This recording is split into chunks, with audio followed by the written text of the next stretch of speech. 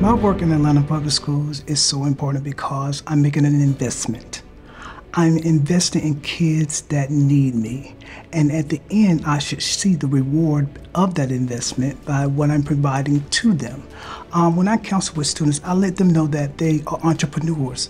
The first day that they start school, they start their small business. When they come into the classroom, that's their small business. And the tools that they use are their employees, they're their resources. And the pay that they receive is their grades. So they can make as much money as they want.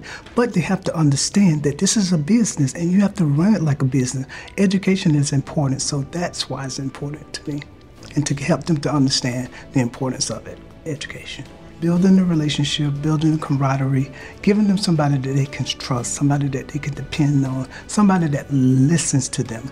Many times that's all that people want, to be heard, and that's what I do for them. I listen to them, and I let them know that I'm their advocate. I'm not their friend, I'm their advocate. I'm there to protect them. I'm there to be there for them. I let them know I have a job because of them. My legacy that I wanted to be is I be known for the work that I've done in Atlanta Public Schools, that my name is the service.